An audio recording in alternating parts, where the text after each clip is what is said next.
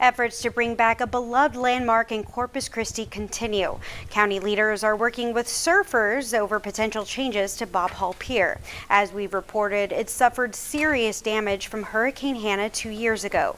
Andrew Christensen shows us what changes some are hoping to see. Now currently Hall Pier is being demolished, and this old design currently has 2 columns holding it up. The Surfrider Foundation says that makes for better waves, but the new design has only 1 column holding it up, and they tell me that's going to compromise the quality of the waves. When Cliff Slobach surfs around Hall Pier, it's an exhilarating feeling. I consider the beach out here to be my home. Surfing is my sport, and not just a sport, but a lifestyle. He's been surfing for 60 years and at Hall Pier since the 80s. It has good quality, it has good length, it allows for all kinds of good maneuvers on the wave. But Hall Pier now being demolished. Soon it will be built with single piles holding it up.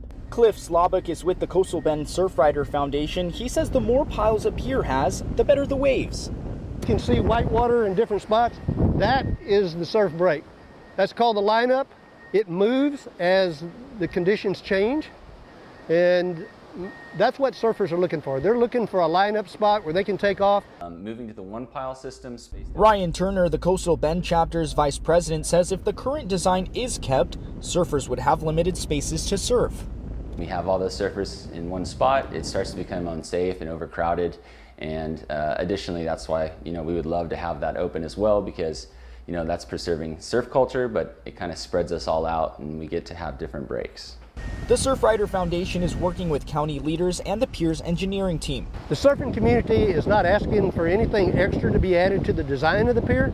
All we're asking is that whenever the new Hall Pier is built, that it doesn't destroy the surf break that we currently have. Nueces County Judge Barbara Canales tells me that she supports the Surfrider Foundation's changes and she's willing to put money towards it if needed. Reporting in Corpus Christi, Andrew Christensen, KRIS 6 News.